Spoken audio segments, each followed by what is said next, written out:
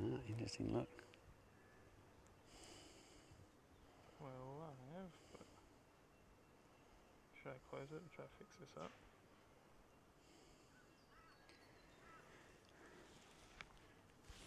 Thank you for joining us. We're here just trying to work out some tech on the camera. This week it's Beginner Beekeeping Q&A. So what we're going to be doing is covering some tips on the Hive tool and how to use it. But first, it's springtime here, so we're harvesting a little honey, and that'll just be harvesting away while we're busy working the apiary. So I'm just going to put my key in here like this and turn it to a 90. And what that's done is it's made channels inside the comb. Honey will flow down and out and into the jar.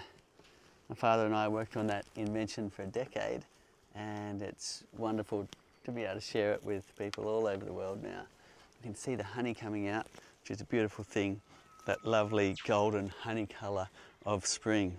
And the amazing thing, honey is full of vitamins, minerals, phytonutrients, enzymes, medicinal properties. It's just an extraordinary thing, and just to be able to sit here and watch it pour out of the hive is such a joy. There's the first drops just coming down right now. So while that's happening, we're going to go and do a brood inspection and show you a little bit how to use the Hive tool. So this is the Hive tool here, and it has multiple uses. And what we're going to do is get right in there, do our brood inspection, and if we're lucky we might even see a virgin queen today. So without further ado, let's do that. But because we're wandering away from this hive, I'm just going to cover up so that no rubber bees can come, just like this. This is just a little bit of a wax kitchen wrap, but you can also use any kind of wrap or even your hat and your veil if you don't have it. So we'll leave that there while we're over here on this hive doing our brood inspection. So this is the little hive that was split 2 weeks ago from the hive we're harvesting from right now.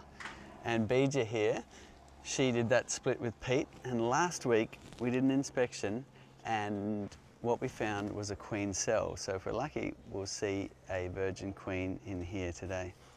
If you want to blow a little bit of smoke in the front of that, just by putting the nozzle of a smoker right against the entrance, right against it, don't be shy, there, that way it goes in. A couple of puffs is all you need for a little colony like this, and done. Now, a good idea to leave your smoker somewhere near the front so they keep getting a whiff. Now, it's been raining a lot here, there's no fire danger, but it is something to think about. But well done. Next, the roof comes off, and you're already well suited up, but I'm not, so I might put my veil on. If you're new to beekeeping, do protect yourself with a good bee suit, wear your gloves. Not like Pete here, if you saw the split a couple of weeks back, didn't wear anything at all. Only do that if you're a very experienced beekeeper and you don't mind a few stings. Okay, just doing that up. Make sure you do up both sides. There we go, Bija's away. She is a beginner beekeeper, but she's quickly getting the hang of what to do. Okay. Sorry about all the crunchy noises, there we go. So what she's doing, which is a great thing, is having a look for a queen on here. Sometimes she can be right up on the lid and you don't want to orphan her from the hive. So having a look for a bee that's got a bit of a different stride, which is a little bit longer and often less stripy, and as she gets older she'll have a really shiny backplate. But we know that she's going to be a virgin queen here because this hive 2 weeks ago had no queen at all, and this hive is making made a queen that we saw inside a queen cell last week. So put that right leaning against the entrance just in case we've missed her. She can walk back into the hive.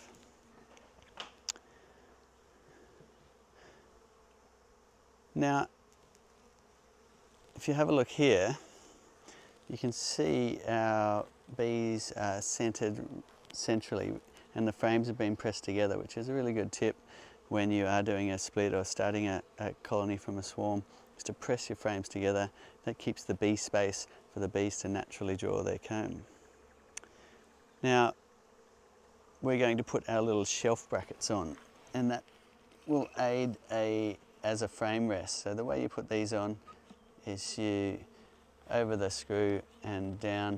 If you've adjusted them right, they'll be nice and tight like that. And we did that last week. The other one's here, like this, and there's your nice little frame rest. Okay, so next, you want to show me how you use the Hive tool. Yeah, Now, not very well. This is what I need some help with. So- Alright, so which one are we going to do? well, let's just start with an edge one because that'll be the easiest one to get out first. Sometimes the middle one's easier, but you just have a look and see how gunked up things are in the hive with their propolis and wax. This end's a chisel end, and this end's the J end. And they're the basic two functions, is you're using the chisel and you're using the J. So the first thing you're going to do is use the chisel end just to break the propolis that the bees have put between these two frames. That's it. Beautiful. And same on the other end. So going sideways first is a really good idea. That's it. Perfect. Now, before you go too far, that's actually a tip. We'll just put it back a little bit closer. The J hook goes under the end bar. That's it. Now that's not to be confused with putting it in here because you don't want to dig into the comb. So that's the perfect spot. And then you're levering against the neighbouring frame up like that. Beautiful. Well done. And you can then lift that up if it's free, or you might need to free up the other end as well. So lifting that up, what have we got? A brand new wooden frame with a comb guide in the top and not much action on it at all yet. So let's just put that one aside. I'll shake these bees back in just in case we miss the queen. They're unlikely on the edge like that. Next one, let's have a look what's going on the next frame. Again, chisel end in between the end bars. So the end bars are these here. You can add a little smoke if you need to clear the bees out of the way. And then you'll be swapping to the J end again. That's it. I can hold that for you. Okay, so that's it. Beautiful. Beautiful example of which way the J goes. You're hooking under the frame you want to lift. That's it. So now swap hands. That's it. There's a little trick there. And swap your hive tool to the other end if you need it. You don't really need it on this one because it's already so loose. Yeah, this is the bit where it gets tricky. And now under that one with the J if you needed to. Yeah. And then up. So nice and gentle. Wow, that's going to be a very delicate frame because last week there was nothing in this frame, and now what you can see is they've been doing an amazing job at building the naturally drawn comb on the comb guide. So all we've given them is a wooden frame and they're filling it in with their wax. Now if I just brush these bees out of the way a little bit, you'll start to see their virgin wax, which is when it's bright white like that, that's their wax they're excreting from their wax glands, and using their mandibles they're manipulating it into these beautiful hexagon shapes. And one bee might only contribute to a tiny bit of a cell, but somehow they follow a pattern which happens to be an amazing piece of engineering. The hexagon lattice is the strongest way you can support the honey, because honey can be quite heavy. There might be 3 kilograms in here, with using the least sidewall area. So it's a wonderful piece of engineering the bees do. And look at that, they're doing a great job. If they were starting to go wonky on the comb, we would just push them back in line. And that's a little bit of maintenance you need to do on a naturally drawn comb. But they will keep extending that pattern and eventually they'll connect it to the sides and then it will be quite robust. But for now, you don't want to tip over that comb or it'll actually snap off because it's already got a bit of weight to it, but it's not very well supported yet. Isn't that wonderful? So what we can do is just move this frame right over here. I'll put these on the other side just because it's a bit easier for you to see on the camera.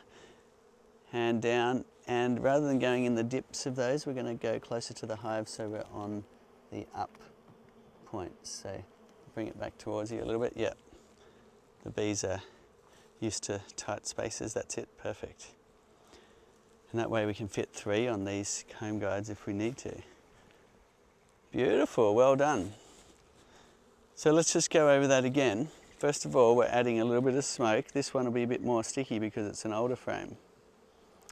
And then we're using the chisel end between the end bars to give us a little bit of sideways movement. So a little bit of smoke again, chisel between the end bars, and away we go. Today it's beginner beekeeping Q&A, no such thing as a silly question. If you've got questions, put them in the comments below. Some places out there in the world, it can be a bit of a challenge learning beekeeping, but here we like to be really supportive, and we dedicate one of these live sessions every month just to beginner beekeeping questions, so that you have a comfortable spot to just ask questions no matter how silly they are. We all started off as new beekeepers once. We all had silly questions. It's quite okay to ask them. And the whole idea is we inspire you to get started in this amazing world of bees, or perhaps you've already started and you just need to learn more. So go for it. Put your questions in below. Here we go. We've got a comb that's been used for a while now, and you can tell the difference because it's darker in here. So these bees are being friendly, so I'm putting my ungloved hand right in close, but if they were looking a bit agitated, I wouldn't do this. And wear gloves if you're new to beekeeping. I'm seeing a lot of pollen in there and a little bit of honey. Now, what's going to be interesting in this hive is we're unlikely to see much brood because we took a split 2 weeks ago. So all of the capped brood should have emerged, and now we will have sometime soon a mated queen starting to lay eggs. So we're going to keep a lookout for that. And we're also going to keep a lookout for the virgin queen. She's harder to spot when she's a virgin because she's a bit smaller. Any questions coming through? Yeah, Cedar, amazing today. We've got people from Canada and Ireland, and of course all our Australian beekeepers. It's fantastic. So this is a question from Tully in the Sutherland Shire in Sydney in Australia here. Just wondering, is adding a second brood box an alternative to doing a split? And if so, is now the time to do it? The answer is yes. Well done. Now, if you don't want to take a split, which is my preferred way of getting started, reducing the congestion inside a hive and helping either yourself start another hive or helping somebody else start a hive, is you take a split. And I like to do that because it keeps the colonies a bit more manageable. You don't have to look through multiple boxes to look for the queen and so on. But you can, of course, make more room in the box, which will help. So to do that, you could, as you say, add an extra brood box or an extra honey super, and both will free up room and allow the colony to expand and lessen the congestion, which is the primary swarming trigger. So in the springtime, you could add more boxes to your hive. Lots of beekeepers do that. Or you could take splits, and both will limit the swarming tendencies and will be a good thing for either increasing the size of that hive or creating another one. Fantastic. Cedar, Kat's asking, does wormwood help with pest control when placed under the lid? I have no experience with that, but if you do, chime in to the thread and let us know whether you've had any experiences with wormwood. Okay, this one looks like it's got a lot of honey in it. Let me know if it feels heavier, because I can see the honey at the top, and the bees, they don't have any brood to raise, so they will be storing honey with this spring nectar flow. It's not too much heavier. Not too much heavier, okay. The honey's only around the edge. And look at the size difference in cells that the bees have done. You can see here we've got quite large cells. So they'll do them when they want to raise drones, which you can see a drone cell there. They stick out like a more bullet shape. So interestingly enough, the drones have a longer cycle. So they are a 24 day cycle, whereas the workers are 21. So we're still seeing some brood here, and it's been 2 weeks since we took the splits, so 14 days. The cycle is 21 days for a worker, so we are still seeing some brood. So they must have been eggs when you took the split, and now they're in their capped phase where they're going through their metamorphosis. And they'll emerge into the hive as a young, fluffy baby bee, ready to do all of the chores of the hive soon. Back to the cells, you've got large ones here. Now just compare that to the ones down here for a second. Much smaller. So they're the worker size cells there that they'll use for raising the brood of the workers, about 5.3 millimetres, and here we have drone size cells which are 6 millimetres. They also like to use those larger cells for honey storage because they store more honey, a little more efficient. Any questions coming through? Yes, Cedar, there's a question coming in from a real beginner just saying, you know, what are your tips and what should someone who really wants to start and loves bees, what would be your sort of first sort of maybe tips for them getting started? Okay. There's a few different ways people like to learn. I'm the type of learner that just likes to jump in and learn as you go, so that's what I would recommend. Just get a hive, or order a hive to put together, and then order your bees or take a split from a friend. And I would really recommend doing some online learning. We've got a great course at thebeekeeper.org, which is also a fundraiser, and there's a big learning curve there from square one right through to even a deep scientific knowledge. So I would recommend learning as you go. Just get into it and start. Don't wait another 10 years, and then learn as you go. The important thing is that you are learning. You want to be a beekeeper, not a bee haver, where you get to the point where you're comfortable to get in here like this and have a look at the bees and what they're doing and do your brood inspections. You can of course get somebody else to do that for you, but I really recommend getting in there. Most people who think they're going to get somebody else to do it actually end up fascinated themselves and getting right into learning and pulling apart the hive to see what's going on in the brood nest. Another tip is starting with a split or a nucleus like this. It's a bit easier to get comfortable with doing your brood inspections. So I'd recommend starting and building your hive up and then putting your honey super on. And that will give you a great introductory to learning what the bees do and how they build comb, and you get to learn all about that world before you get the amazing treats of the honey in the top box. Beautiful. Nice. So I'm going to put this frame down. Can you get me another one out, Bija? Cedar, Carol wants to know how many times on average when you're doing hive inspections do you get stung? Oh, okay. I got stung a couple of weeks back, and I showed the stinger to the camera. And it's typical without gloves that you get a sting occasionally.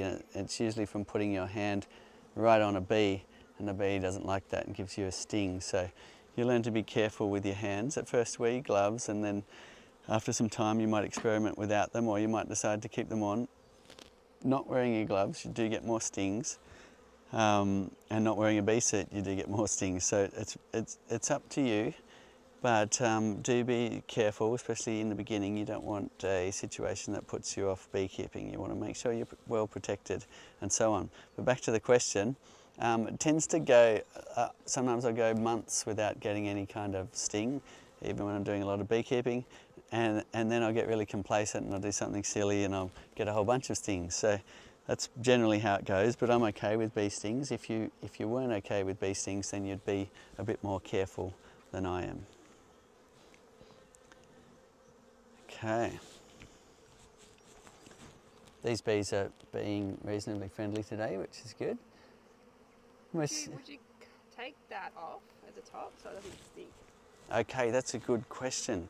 So you can see up here we've got a little bit of burr comb on top, which is just comb the bees are building because they've got space to do so. Now, some people like to scrape that off and keep it nice and clean. It does help when it comes time to putting your excluder on the top that you don't get the frame stuck to the excluder. Now, I've just noticed the bees change tune a little bit. You're getting a few bees that are getting a bit more erratic. So we're going to add a little smoke now and just notice that the smoke will at first have an agitating effect and then a calming effect. So let's have a look.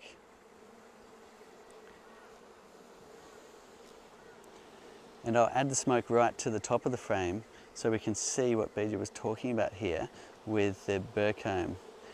Because when you add some smoke, it does clear the bees away from that area. So there we can see that. Now, a lot of beekeepers will scrape that off because it makes it a bit easier.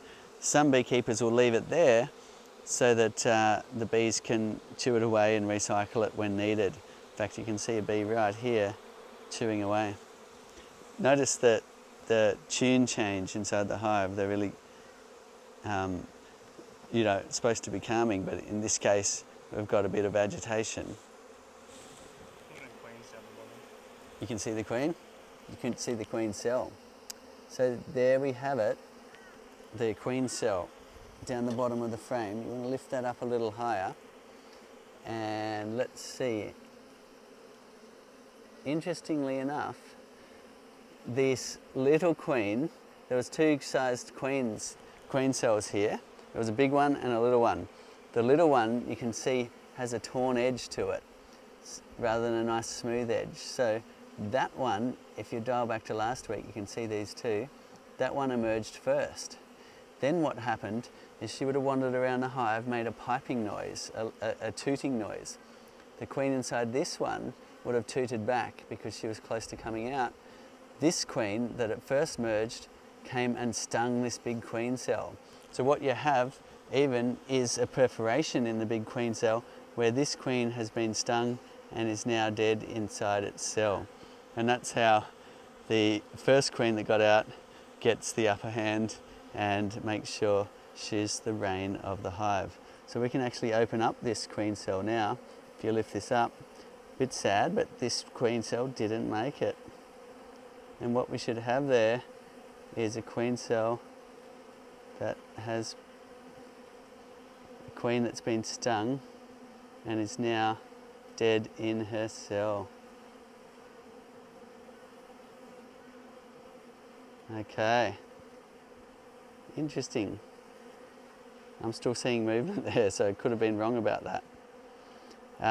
But there was a rip in the side of the cell and this queen cup that was closed was now open. So we must have a virgin queen somewhere here in the hive. Okay, we're going to put that back now and we'll keep looking for a virgin queen. Let's put that one back in. In here? Yep, we've got plenty of space in there now and we've already got 3 over here. So we can go sideways. Cedar, when you said the queen had stung, do you mean literally as in like stung? Like? Yes, so queens can sting without dying. The workers have barbs, the queens don't. So one of the reasons they do that is so that the queen can sting other virgin queens in the hive when they're fighting for who's going to be the egg layer of the hive. So they typically will go and sting other queen cells, and that way you'll end up with one laying queen in the hive. It would be smarter if they had multiple laying queens and could just be civil about it, but anyway, they tend to go for one and they sort it out. Okay, let's have a look at this next frame. Any more questions? Today we're doing beginner beekeeping Q&A. We do that on the first one of every month. It's our first Wednesday. And we answer questions, no such thing as a silly question. The whole idea is you are learning and not afraid to ask questions, because if you don't ask the questions, you don't find out. And it's all about just providing a great learning environment. If you've got answers to people's questions, please chime in and help them learn as well.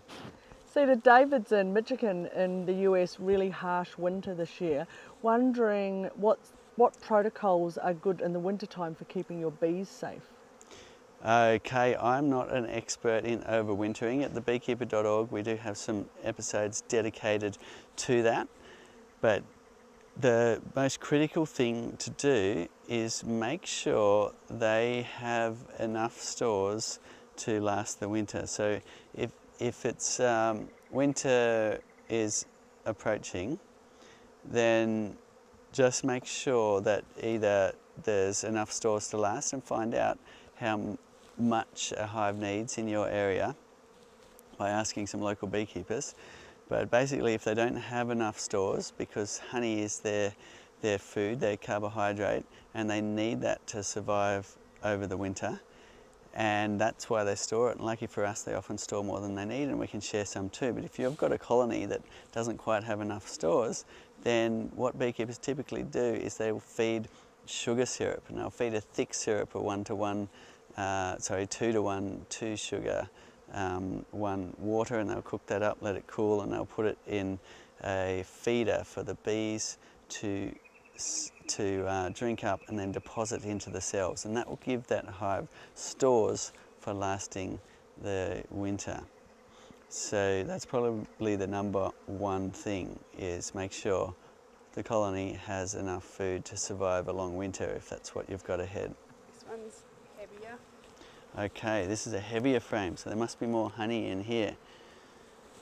Let's just have a little look around and see what's on this frame. We have mainly honey around this area. Now I'm just having a look to see if I can spot a queen. I can't quite spot one here yet.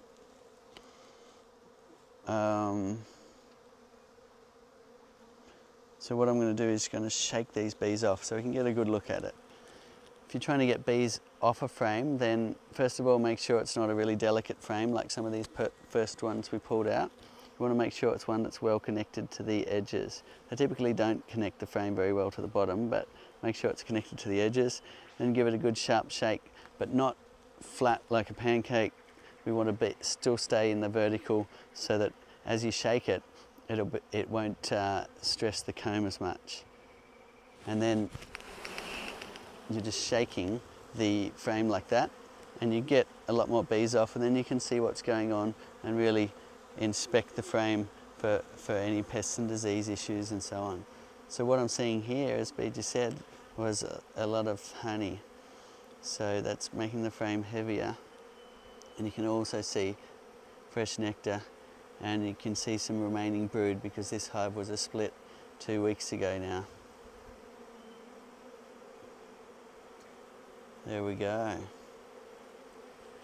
Cedar, if the queen had been on that frame, is she all right now? Just if she's in the box now, that's all right? She'll get back up onto the frames? Now that's a great question, because the reason why I shook it right over the box was if the queen was on there, she'd end up in the box.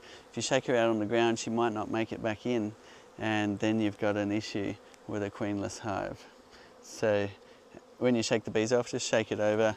If the bees are just going into the box, they'll be fine. They'll just walk back up onto the frames.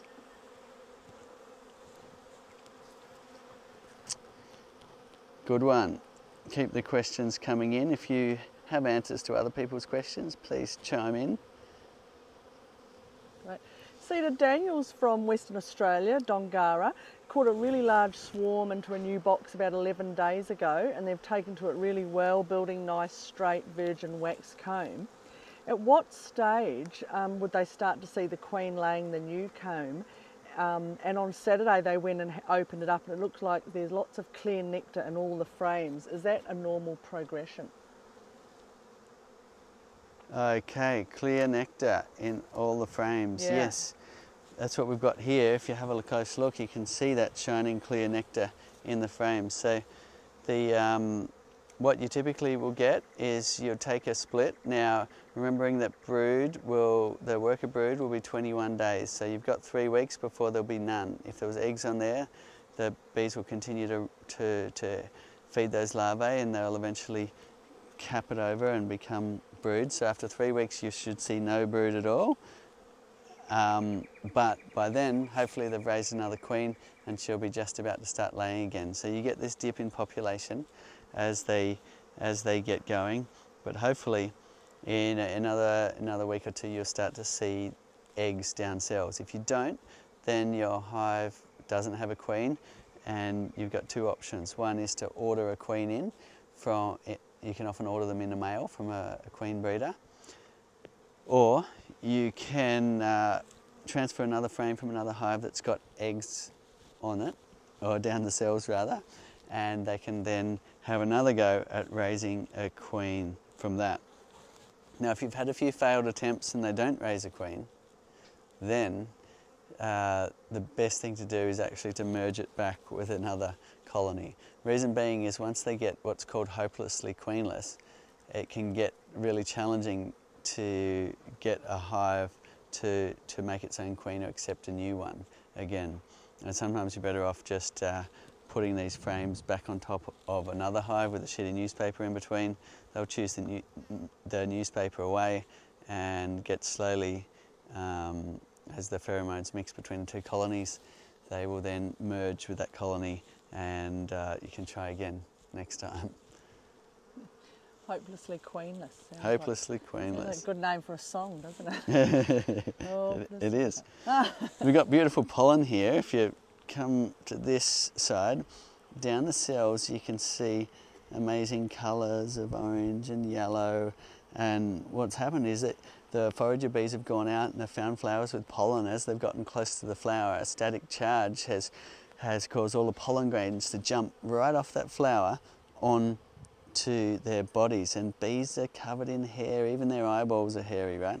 And then they use their legs to groom all of that pollen down to their pollen baskets, which is like a little bit of a spur on their back legs, and then they fly back to the hive with these big balls, if you like, on their back legs. And if we look around, we should probably see, in fact there's one right here. They're not particularly big balls, but you can see the white pollen loads on the hind legs there. Then what happens is they will dislodge that pollen and push it into the cells with their head. Now bees don't eat pollen, they eat bee bread. And how they make bee bread is they ferment their pollen. So they'll pack the pollen down the cells, and then they'll add their special sauce, their enzymes, and then top it with a little bit of honey, and they'll let it ferment. And it's that fermented bee bread that is the primary food for worker bees when they're going through their larvae stage. So, isn't that amazing? Any more questions? Yeah, Cedar. Chris is asking, he's in South Australia, wondering how long after the nuke arrives should he leave it in situ before transferring it to the new hive, and should they put the entrance reducer on it when they first add the new bees to the new hive? Okay, so just you've got a nucleus? Yeah, they've got a nucleus. I'm just wondering how long you should leave it in situ, I think, before transferring it to his actual hive. The nuke's a great way to start, right? Because there isn't that time pressure that you've got with a package. You basically have a going beehive. It's like pretty much this amount of bees and this amount of frames. You'll have about half a box full of frames that have brood, pollen, honey stores, a queen laying. So there is no time pressure. It's just about when that nuke is ready. If it's the springtime, there's lots of flowers coming, then they'll be breeding up and they'll need a bigger box. So that could be weeks. Sometimes you'll nurse a nuke right through a whole season because it's just a bit slow to get on its feet. So sometimes it can be months, but mostly weeks is a good time frame before you're installing that nuke into your box. And we've got videos on how to install your nuke.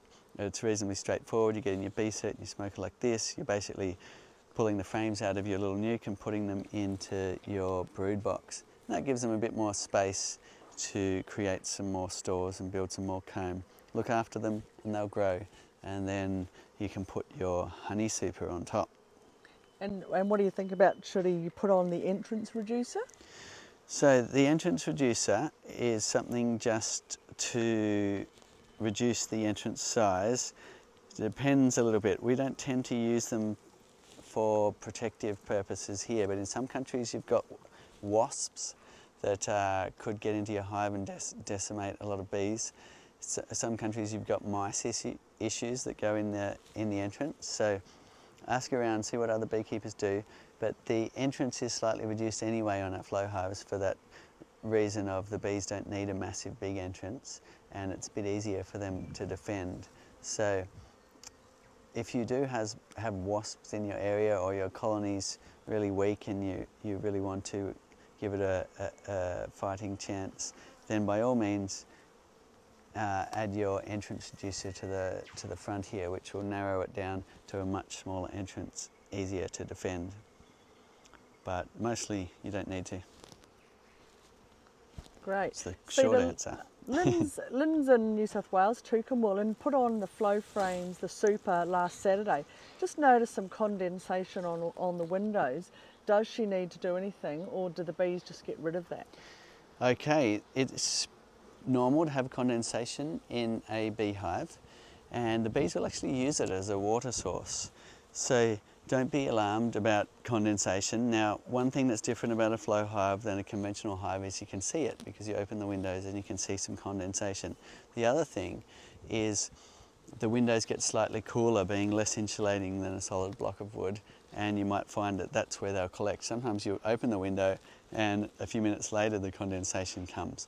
So it's a normal thing when you get humidity and you put it near a cool surface, that air cools down, can't have so much moisture dissolved in the air, and it forms a little water droplet on that cool surface.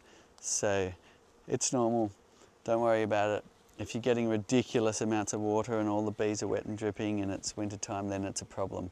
But otherwise, don't worry about it. As the bees expand, you'll notice that'll go away, because the bees will be occupying that space and regulating the hive, and you won't see the humidity. But for now, just the bees will be totally fine down here, and as they build up, they'll then occupy that space. Right. Cedar, Katrina's asking, they've had the hives and the bees since January this year, and they've survived the winter really well. They put the super on a couple of weeks ago, and the bees immediately moved up there and started working in the flow frames. But last weekend when we came back in, the side and back window, they are starting to store honey. They're pretty excited, and just wondering, when do you reckon their first harvest could possibly be? Okay, that's a good question. Now, you want to harvest when you see that the cells are capped. So just have a look down, see if you can see the capping on the cells of the flow frames. Now, sometimes you can harvest a bit earlier. You just see a couple of frames that are ready, and you can just go ahead and harvest those, or you can wait till more frames are ready. But you can harvest as you go. As soon as they've filled up the frames and put their capping on, and it's a good time to harvest. So use the rear window and the side windows to help you gauge when it is time to harvest. But go ahead and harvest a little bit if you're unsure. The flow frames allow you to do that just by inserting the key a little way and turning it, and just harvesting some of the honey from one frame. And at least you can then have a taste of what's to come. Cedar, is the burr comb that you were talking about on top of those frames the same as the honeycomb, and is it just called that because it's not in the frames, or? Exactly, that's a good way to put it. Burr comb is just honeycomb, not inside the frame. So bees will put comb anywhere they can. If there's space, they'll put it there. So they've found a little bit of space above here, and they're putting some extra comb, which they will eventually fill with honey or even use for brood, right there on top of the frame. Now let's have a look at this frame. So what we've got here is a naturally drawn comb, and this one's actually starting to go wonky. So I'll give you some tips on straightening naturally drawn comb. Now, if I shake this hard, I'm actually going to shake off the comb altogether perhaps. So I can only shake it gently. There we go. Now, I'm shaking it over the box in case the queen's on there, she'll drop into the box. Now what we have here is some nice large size cells, so they're using that for honey storage. They'll often build larger cells for honey storage, and what you can see here is a lot of honey being already stored. Now this frame isn't too bad, but it's just starting to wander off the guide. See in the middle, there's a comb guide at the top. You can see that wooden guide, but by the time it gets over here, it's wandering offline. Now it's not too bad, and it'll probably be okay in this frame, but if you catch it early and just push it back on, then you get a straighter comb, easier to manage later. So what I'm going to do is just push that with my Hive tool. Now, if I just rest the frame here, I can do that. Now I could use some smoke to get them away, but I'm just going to push them away. And all I'm going to do is grab the Hive tool like this and just give it a bit of a push. And now it's back in line. So you want it over there on the comb guide. That's it. Doesn't matter if you mash the comb a little bit, bees are very good at fixing it up. So there we go. So we've straightened up that. Now let's have a look at the other end. Want some smoke? Are they going wonky at the other end? They are as well. So let's straighten it up too. There we go. So I'm going to give that a little bit of a push there. Now there's a few bees in the way. There we go.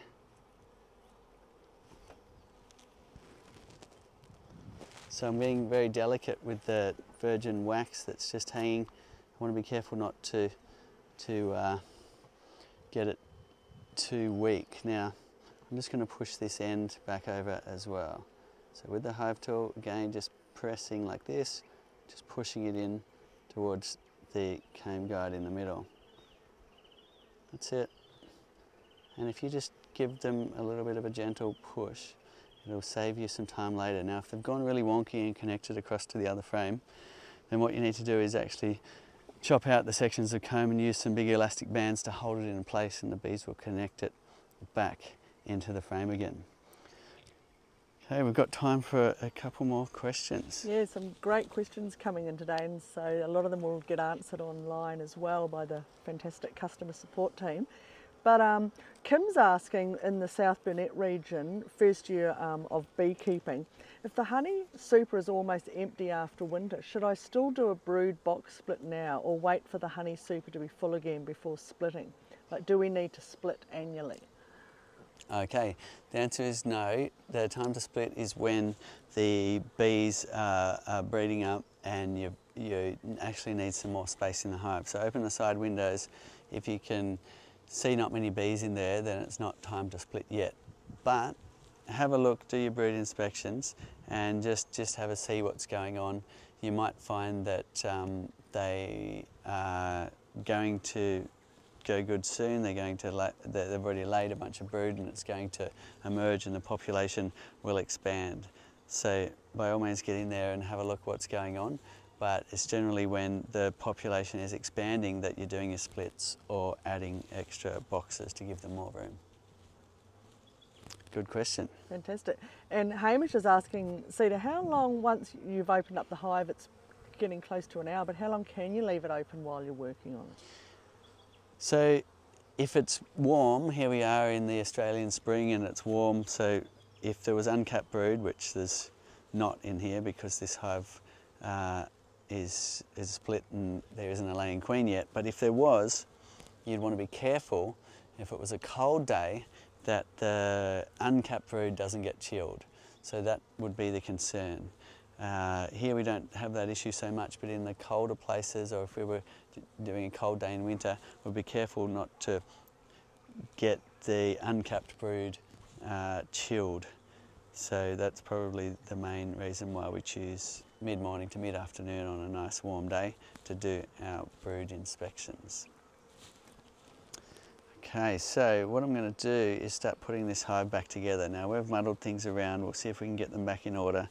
I didn't see a virgin queen in here. Hopefully she's here somewhere. We certainly saw the queen cell that had the torn edge, so she did emerge into the hive, and she might not be any bigger than a worker bee at the moment and maybe hard to spot, or you might need my sister here because she's an expert on spotting queens. If you want to get your eye in, then jump on our Instagram and follow along with the queen spotting.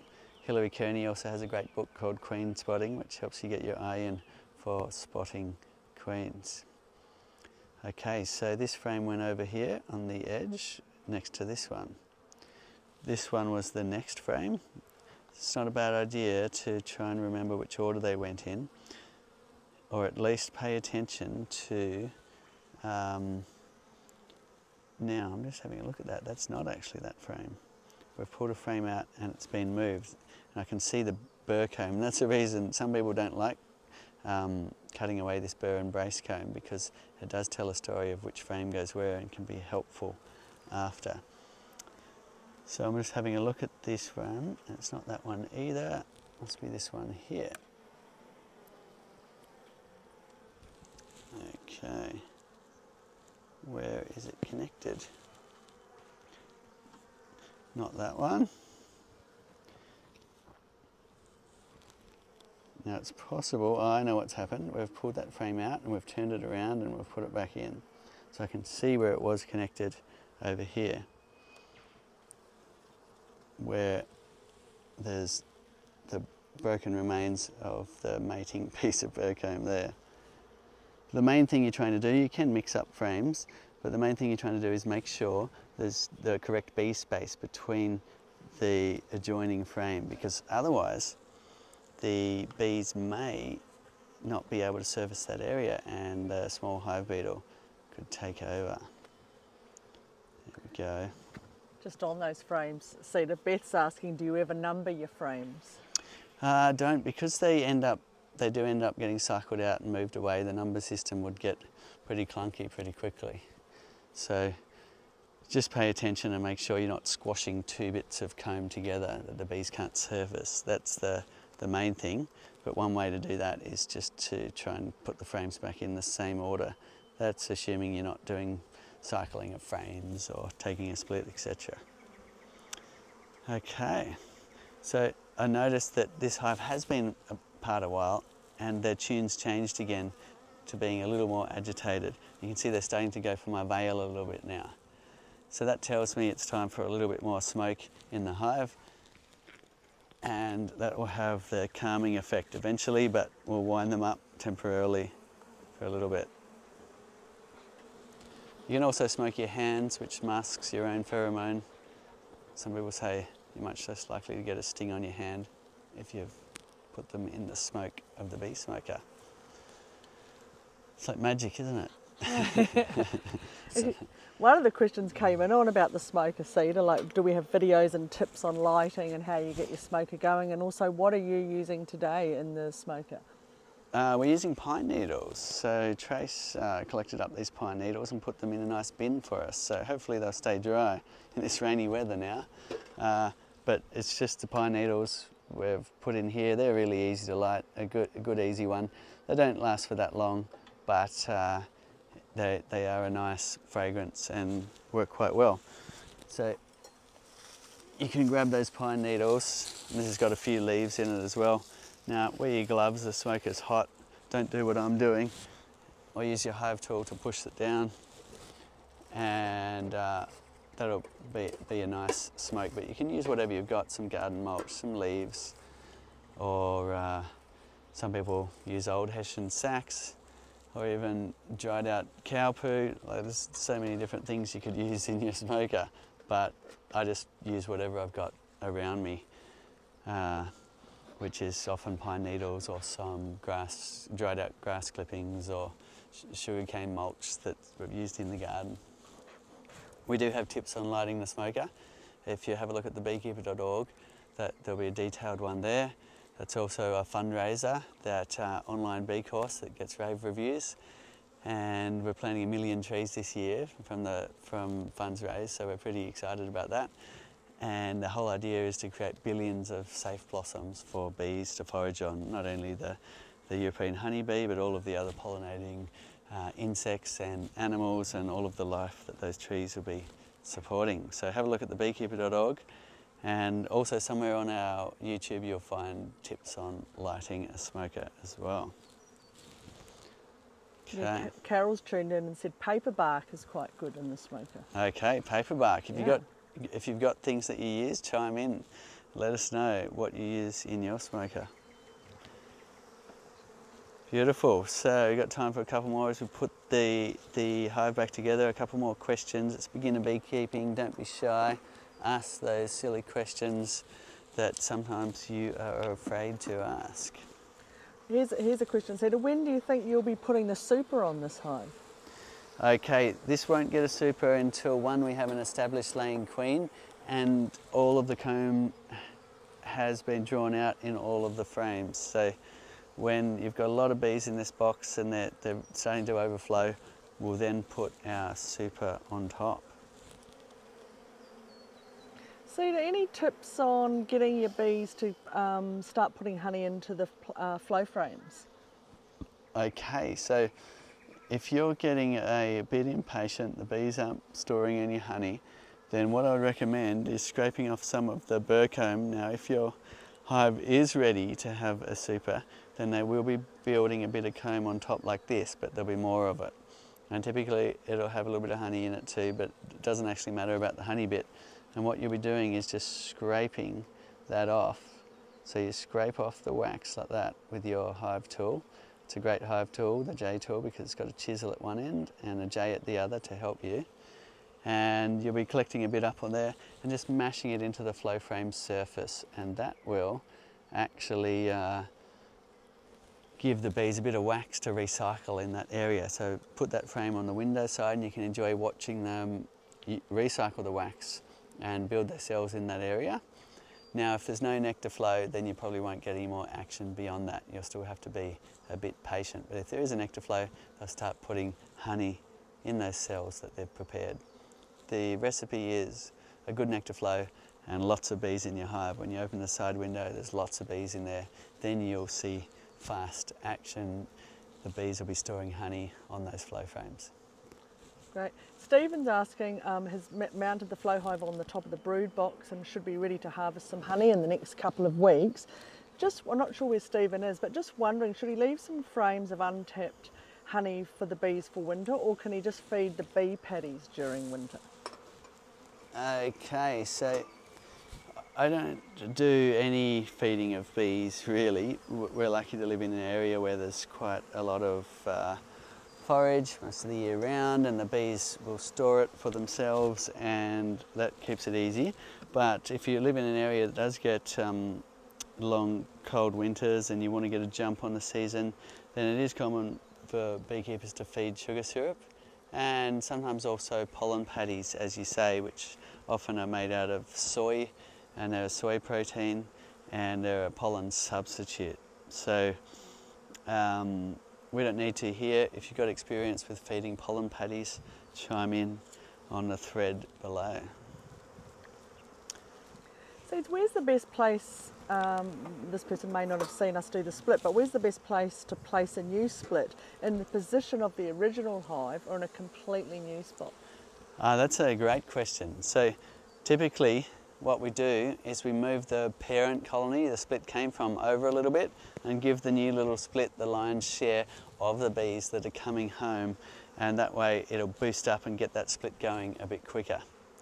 Now in this case we were over near the parent hive there, but what we did is we moved the hive over here, but that was for a strategic reason of we were moving hives down to this lower level and we wanted the split to collect any returning foragers, and it worked quite nicely. It really boosted up the numbers of this. So it's a bit complicated, but basically you can move bees around to where returning foragers are, and if you move your new split to where returning foragers are coming back, then that will boost the numbers. And you can play it a little bit by moving your hives around. Great. Josh is asking, is there any reason not to put a hive on a flat roof? There is a lot of people that keep hives in the city on rooftops, and they do very well because people plant all sorts of things in urban areas, and people get amazing honey off their rooftops. My uncle keeps hives on his rooftop in Canberra here in Australia, and there's a lot of people keeping bees on balconies and rooftops in New York, in Berlin, all sorts of places around the world. So go for it, of course. You know, be careful. Don't wander backwards taking your photo, etc. Cedar, another one, Tim and Vicky, they're in Canada, and they've put the first Flow Hive 2 Plus this year, and the bees have built up, it's all looking great. And they'd noticed that there was some honey a couple of weeks ago, and then they went to harvest it, but the honey's gone, and they're just wondering, is that normal? Did they leave it too long? Yes, the bees are storing honey for the time when they might like to use it, so it will come and go a little bit. Now, if the honey's capped, they usually will save that honey for later. If it's not quite capped yet, it'll often, the bees will move it to where they might need to top up some other cells, or they'll be the first ones that they'll use for feeding the young larvae. It takes a comb of honey and a comb of pollen to raise a comb of brood, so it is what the bees use. Hopefully you'll get some more flowers again and you'll get some honey stores coming back. Great. Melissa's asking, after installing a new nuke, how long approximately until honey would be harvested? That's the million-dollar question we get asked all the time, I might add. It really depends. You can have really good luck, and you know, within that month the bees have built up and brought in a huge amounts of honey and it's all on. But you can also go through a whole season with none. But what's more likely is it takes some months before your bees are ready and built up and you put the super on, and another month or two you will get some stores in those frames. So be patient. One hive might go good, another hive might be slow, so it's always good to have a couple of hives going, and then you really get to see what's going on in your area, and really does increase the chances of you getting some really nice honey harvests. Okay, we'll put this frame back in, which came from over here, and it's time to put the lid on this hive. Look at that beautiful comb, isn't that amazing? That's a fine job of the naturally drawn comb. You can see large cells and small cells. They're sizing them just how they want to, which is said to have some health benefits, just allowing the bees to size the cells for their own purposes. I really enjoy the naturally drawn comb, but a lot of people also choose to put foundation in, which is fine. You can put foundation sheets, either wax and wire or plastic in the frames. That's probably the most common way people keep bees, and it's for a strategic reason. If you're centrifuging your frames in conventional fashion, then you will need the support of the wires through the comb to stop the frame blowing to pieces as it spins at high speed in the centrifuge. We don't need to do that because we're flow hive beekeepers and we can harvest honey at the turn of a handle. Okay, next, last frame in. Now what we're going to do, this is another tip here, is when you put your frames in, push them all together so you've got any excess space is on either side, and that way it's the correct bee space for the bees to draw their naturally drawn comb. Next we're going to pop that lid back on. Now you could brush these away if you had a bee brush, or use some foliage, or you could use a smoker. Now a smoker's all but gone out, so it's not working that well. So a little brushing of them will get the bees just off that rim before you then go and put your inner cover back on. So we're just seizing the moment here when there isn't bees on that edge, and we are putting the inner cover on like that. Thank you, bees, for letting us. Yeah, they were great today. Yeah, they were a little bit. They were giving me some warning that they weren't particularly happy towards the end there. Yeah. But otherwise, they were pretty friendly, no stings. It was a nice show and tell. Thank you for all of your beginner questions. Let us know what you'd like us to cover in the future. And same time next week, we will be showing you something interesting in the fascinating world of bees. Thanks for watching.